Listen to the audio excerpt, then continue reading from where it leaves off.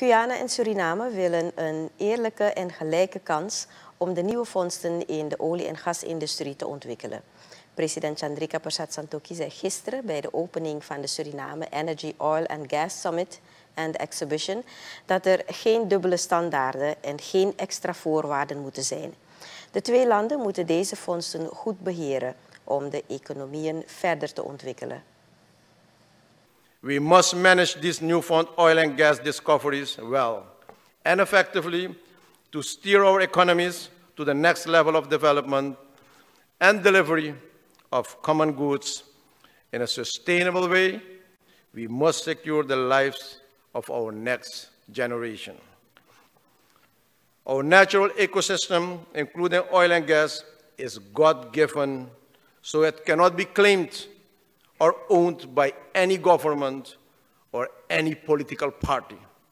It belongs to the people of the nation, and they should benefit from the wealth that's being generated. We have the responsibility to protect the good use of these resources.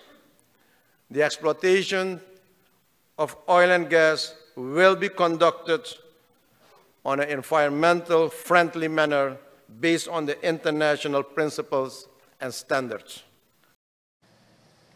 Het Surinaamse staatshoofd haalde verder aan dat de inkomsten uit de olie- en gasindustrie gebruikt zullen worden om te investeren in huidige en toekomstige generaties. Furthermore, the income of oil and gas will be used to develop the transition towards renewable and green energy, and also that this income should be utilized to diversify our economy and industry, to strengthen government institutions, and to invest in human capital in order to build a resilient community. We know that we can learn from our region's experiences and beyond how we can do this best, and possibly, more importantly, to learn also what we should not do. President Santokhi verrichtte samen met zijn Guyanese collega Irfan Ali de opening van de tweede Suriname Energy, Oil and Gas Summit and Exhibition gisteren in Hotel Torarica. ATV zendt vanavond, gelijk na het nieuws, een samenvatting uit van de eerste dag van de olie- en